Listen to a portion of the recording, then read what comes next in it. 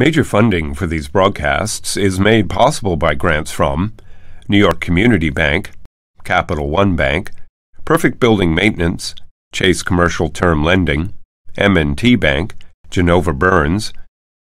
Additional support is provided by AKA Hotels, Corman Communities, Aerial Property Advisors, AVR Realty Company, Bank of America Merrill Lynch, Bank Leumi USA, Briarwood Organization, CBRE, Citizens Bank, Collins Building Services, Connect One Bank, CPEX Real Estate Services, Cushman & Wakefield, DDG, Dime Savings Bank of Williamsburg, Douglaston Development, Levine Builders, Fisher Brothers, First Nationwide Title Agency, Flushing Bank, Friedman, Handler Real Estate Organization, HAP Investments, Investors Bank, James D. Kuhn Real Estate Center at Syracuse University, Kilroy Architectural Windows, New York's Window Company, Madison Realty Capital, Matone Group, Mercantile Commerce Bank, Meridian Capital Group, New Banks, Optimum Window Manufacturing Corp., People's United Bank, Rosewood Realty Group, SJP Properties, Sterling National Bank, Stonehenge Partners, TD Bank, Terra CRG, The Continuum Company, The Moynihan Group, and These Friends.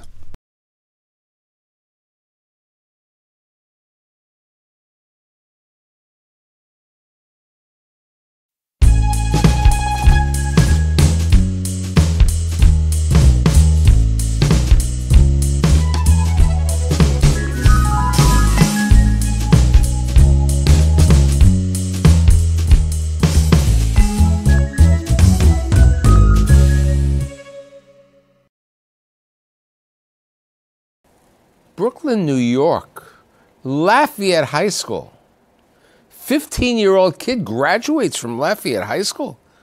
What's he going to do? He knows nothing. He's not skilled. But he becomes a professor at Columbia, becomes the head of the department at Columbia, becomes a professor of art at Brooklyn College. But more important, he becomes probably the preeminent Jewish artist in the world, and a good friend, and more important, the author of his newest book called The 613, The 613 Commandments, my good friend Archie ran. Let's get to the period of time that you and Maria and your daughter at Yeshiva Flatbush, okay, the preeminent Yeshiva Flatbush. What happens there? At the yeshiva, and there was a fellow there named David Schwartz. Dave Schwartz decided that I should paint the interior of a synagogue of a friend of his. No, but you had originally done work with Dave on these painted, the murals, right? Yes. The murals. Dave had a kickoff dinner. That is, the school was very active in fundraising. And there was an auditorium that every year when they had the kickoff dinner, which was the dinner that preceded the big fundraising dinner at the Hyatt or the Hilton or something, they would have another dinner to get all the people in who would give money and then give money again. So he said to me, why don't you do some murals on the wall? So I looked at the wall. The wall was about 30 feet high and 50 feet long. And I figured, okay, I'll do these murals. You had done a number of art pieces during the period of time, and you showed at the Tiber Gallery going back. But was that the beginning of Judaic art for you? Or was it the Hadassah with your mother? The Hadassah with my mother, wow. I was a kid. I was an adolescent, maybe 13, 14 years old. And my mother was funny you should bring that up. My mother was the editor of well, she was the president, I guess, of the Bensonhurst chapter of Hadassah. In fact, later on, when she moved to New Jersey, she lived next door to Julian Schnabel's mother, who was also the president of her Hadassah group. So she calls me up one day and said, do you know Julian Schnabel? This is like in the 70s. Anyway, Hadassah ladies. She's the president of Hadassah. And she's putting out this Hadassah newsletter. And she's typing it very diligently and pasting it up with rubber cement. And the covers are little clips, little tiny bits of like smiling people. And I said, Mom, what are you kidding? This is a cover? No one's interested in that cover. She said, well, what can you do? I said, what can I do? You want me to do the covers to your magazine? So I'm 14, 15, 16 years old, and I'm doing these collage paste-ups. But they didn't have Judaic art in that. Well, they would be things like the Purim issue. So I would do a Purim drawing or something. None of this seemed out of the ordinary because at the time I'm working on the high school art literary magazine. Can I digress for a second? I had a wonderful teacher, high school teacher, who was fired the year after I graduated for mental incompetence. But everyone that she taught became a great artist. She was magnificent. And when we did the high school art literary magazine, we would be laying out pictures and text together. And I was the editor, and we went from nowhere in the national rankings under her leadership. Her name was Miriam Edelman. I'll give her a plug. We went under her leadership to having the Columbia National Gold Medal as the best high school magazine in the country. So the 2 years I was there with her, or we were there with her, it was a team of us. We did fantastic stuff, and then when she was fired, the magazine went back to no rating at all. It just dropped out. But she had got me involved in doing this paste-up layout stuff. So there was Jewish content. Okay, so we're over here, you're painting these murals. Now, what were on these murals that you did for the Yeshiva of Flatbush? The first mural was the 12 Prophets, and I had to research that. I guess in answer to your question, yes, that was the first serious involvement. Although in 1972, I did a show of paintings, of abstract paintings, I named after the 10 rabbis of the Yom Kippur Martyrology, and nobody noticed. Nobody. In fact, there was a critic who had the same last name as one of the rabbis who never even realized he was named after one of those rabbis. It was weird. The first one was the 12 Prophets, and I did have to research. I bought a lot of books, English translations of rabbinical commentary, because I wanted to do it right, because I'm dealing with a observant congregation here. And then the next year, I did something equally difficult. I researched Jews in American history. So that was a kind of book report. But I was always a good student. I could research. So I'd come up with these, factoids about Jews and then do illustrations to approximate some accomplishment. So he introduces you, after you did the murals, to this benefactor of the Syrian community who's building a synagogue called the B'nai Yosef. B'nai Yosef, which people call the Painted Shul later on. Okay, this is 1970. I was approached in 73. I started in 74. So it's 1974, you're 25 years of age. 25 years of age. And even though you went 6 years to Hebrew school and you would occasionally go with your mother or your brother to the temple on the Sabbath, you had to gain experience and understanding because this was an Orthodox synagogue. Absolutely. And you started these murals, these paintings. So some of them were the fish, some of it were the menorah, some of it were other fixtures. But what happened? They said you were heresy? Well, because there was no precedent for this, which I didn't realize when I took the job. I mean, I should have known. I was familiar with Percival. Do you think Chagall had precedent when he did work of Jewish art? Chagall didn't work in a working synagogue. Chagall did, these wonderful, stained glass windows. He did this incredible ceiling of the Paris Opera House, which if the Paris Opera House is like the Met, then it's full of Jews anyway, but it wasn't a working synagogue. And, this hadn't been done since the 2nd century in Dura Europos in Syria. It was probably done a lot, but they'd been destroyed.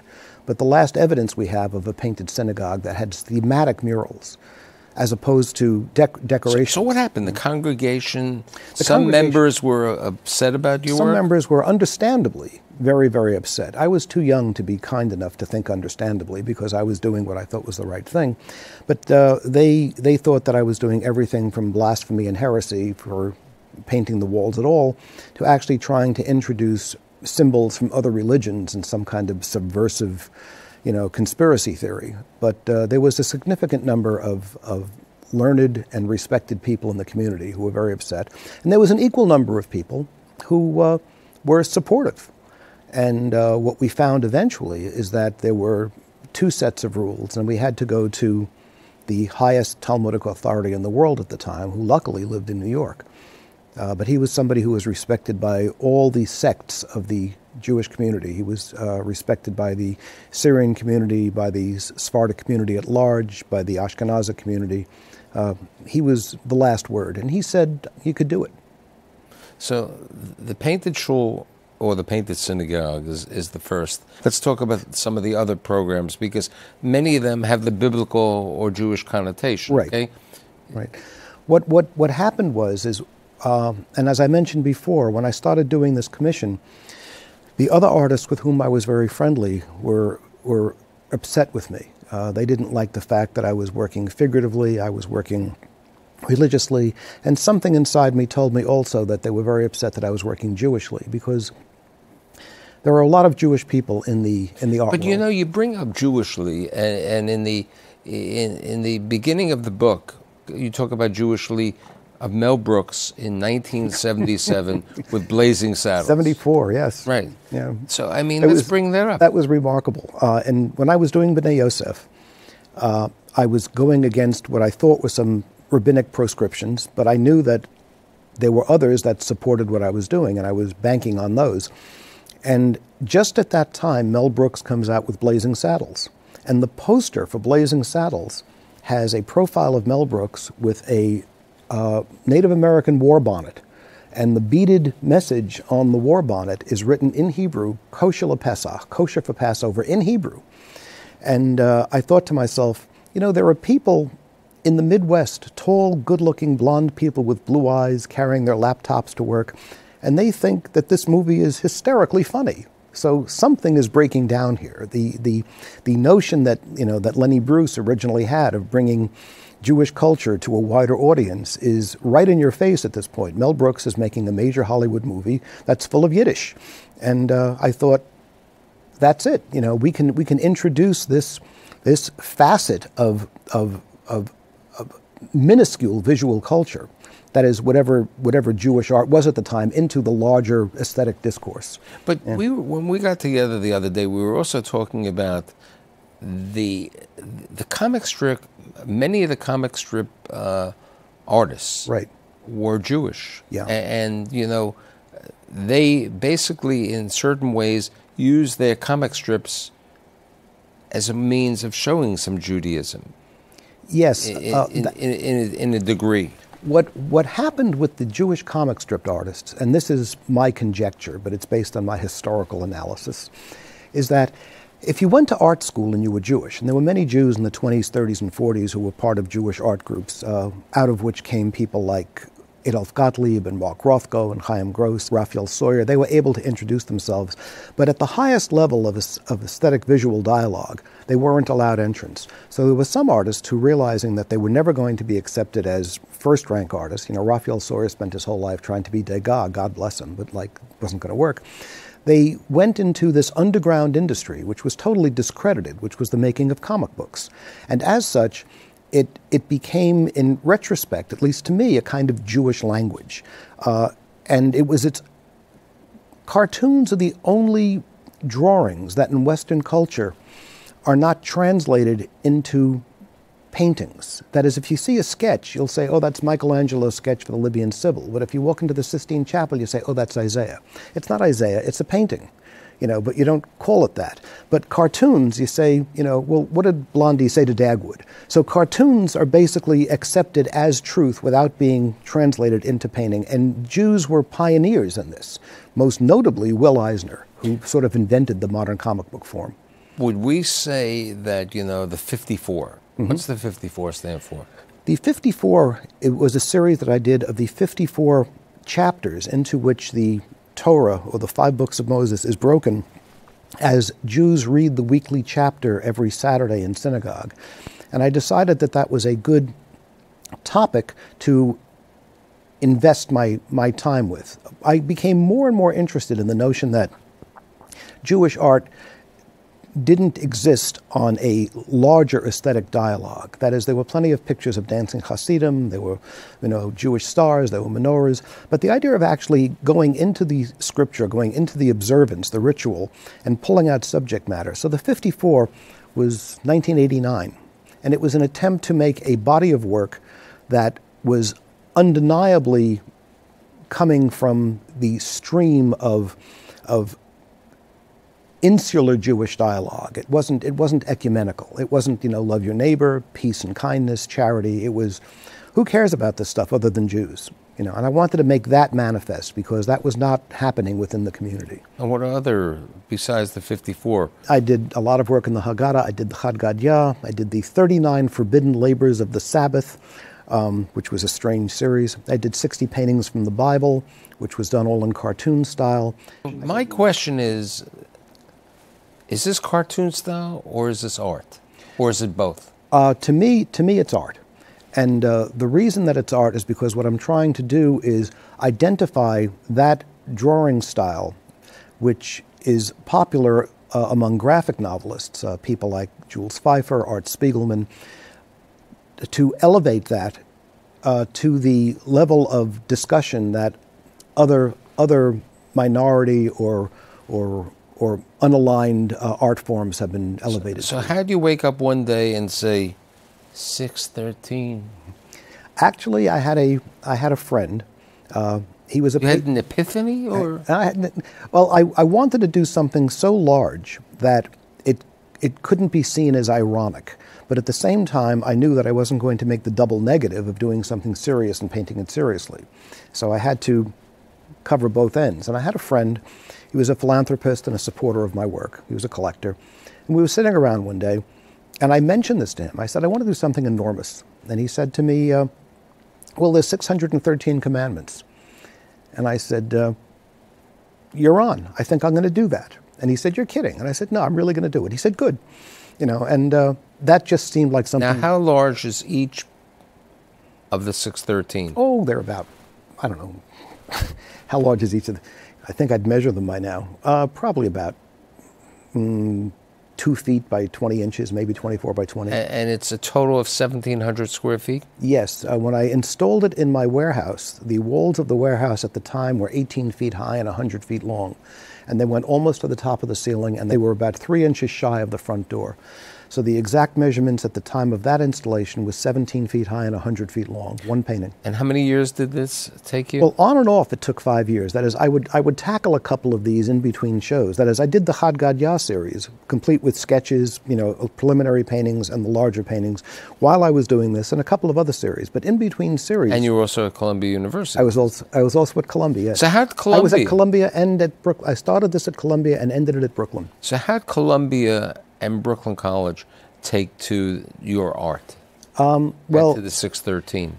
I was brought into Columbia on the basis of a whole other career trajectory, and very few people knew I was doing this. So this was not public. However, some people on my faculty, some colleagues, and some people in other departments were not dismissive, but they gave me friendly advice that I wasn't going to get anywhere doing this stuff. And I think they had the misunderstanding that I wanted to get somewhere. That is, they were thinking in terms of career. I remember my friend Grace Hardigan said to me, there's your life, your art, and your career, and they have nothing to do with each other. And I figured my career was doing okay, and my art was doing okay in that career sector. This particular aspect of my art was my business. And at some point, when it coagulated enough specific gravity, I'd be able to try to introduce it to the larger world, which is what happened with the publication of this book. It finally got out. When I showed the 613 in 2008, I showed it for one day. The New York Times was there with a clicker. And they counted in 4 hours, 1,000 people showed up. And I thought, that's pretty amazing. This stuff has legs. But it hasn't entered the curatorial or the critical dialogue. But I mean, you've shown around the world, in Israel and other places, but you haven't been able to show in certain places like the Jewish Museum. Well, I showed at the Jewish Museum. A number of years ago. Yeah, I showed the 54 chapter paintings there. But, you know, museums, no disrespect intended, because all museums work this way. Museums are increasingly dominated by the desires of their board and their trustees, and these people are getting involved in collecting for the reason many Jewish people are involved in collecting, or many people in general, because it's an assimilative activity. So these people, the trustees, and I'm making a conjecture at this point, I assume that they're that they favor promoting people whom they collect and whom they're interested, and those people will not be significantly Jewish in their subject matter, because that subject matter hasn't been hasn't been commended by the critical discourse. But looking at your artwork, I haven't seen the dancing chassid, as you would say. No. Your illustrations and your art doesn't have the dancing chassids. Sometimes you have the green... the green man? The green hornet or something like that. So when somebody says over here, and one of the commandments is, the Nazareth must not eat raisins or drink anything steeped in grapes. Right. And you put a picture of a mouse on a blue chair. And what else? Well, the pictures are not themselves illustrations, because what happens, I mean, you've brought up a very dicey question. And although I know you're going to want to cut me off on this, I'm going to have to say it. Jewish art, which is a strange term to begin with, but art that deals with Jewish subject matter hasn't existed for a long time for two reasons. And the first is that a painting, unlike music, poetry, film, literature, any other art form, a painting, unlike any other art form, transmits its values 24 hours a day. That is, if your boss is, for instance, an anti-Semite, and his car breaks down in front of your house at 3 o'clock in the morning and it's raining, and he knocks on your door and he says, I have to make a phone call, and he walks in and he sees an obviously Jewish, he sees a Mark Chagall rabbi with tefillin on his head, and he says, you're Jewish. You can't shut it off. You can go to an Itzhak Perlman concert and you can hear him play Kol Nidre. You can go to the Carnegie Deli and have a corned beef sandwich. You can go home and read a Dean Steinsoll, so Philip Roth. And then at 3 in the morning, if you're hungry, you can have a ham sandwich. So all of those things are time-based. Paintings are not time-based. So I figured I've got 2,000 years to catch up on. If it wasn't for the Christians, there would be no Western dialogue in art, because they were basically holding this up. So I had to invent an iconography. And it was more important that I'll let you go in a second. It's more important that I not allow the text to dominate the visual, which is what I was doing for 20 years. From B'nai Yosef through the Mechlala murals, right up until the 54 chapter paintings, I was trying to make a picture that would accommodate with rabbinic approval. After that, I realized as long as you're doing this, your pictures are always going to be illustrations and they're not going to be art. They have to be primarily visual. So when you have a mouse sitting there, the question is, if it's not an illustration, what is it? And the answer is, you go figure it out. You know? In the meantime, you've read a commandment that never in your lifetime would you have ever read. But here's the point.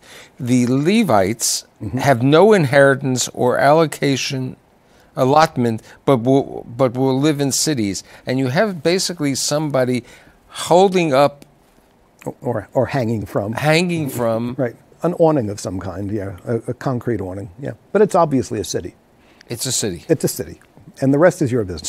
So how does someone evaluate and make a determination what goes where?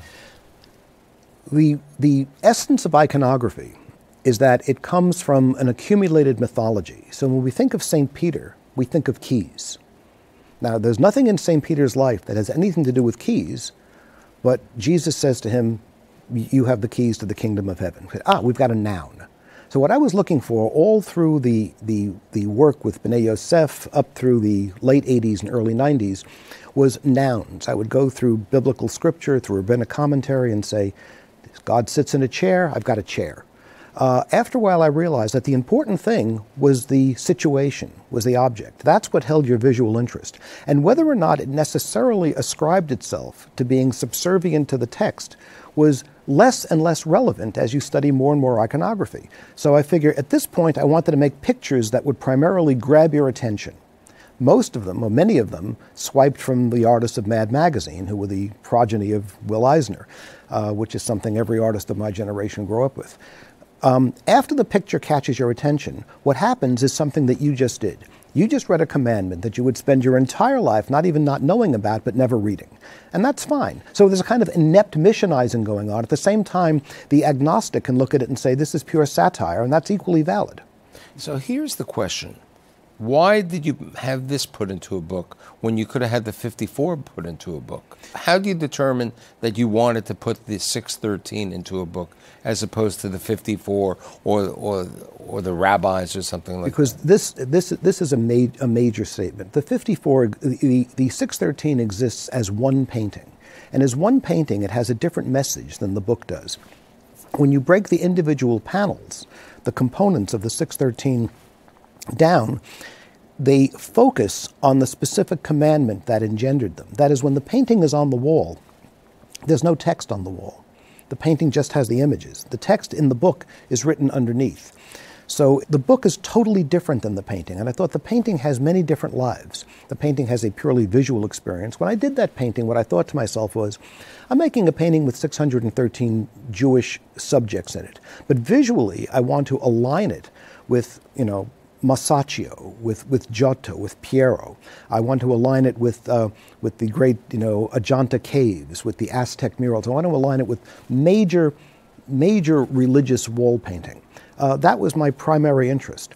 When I stood back from it, after I packed it up, I realized I have another kind of document here, which I'm not giving myself credit for. And other people had to bring this to my attention, and that each of these pictures would relate back to the specific commandment. Now, the pictures were done partially intuitively. That is, at a certain point, you stop illustrating and you start thinking, what comes to mind when I read this?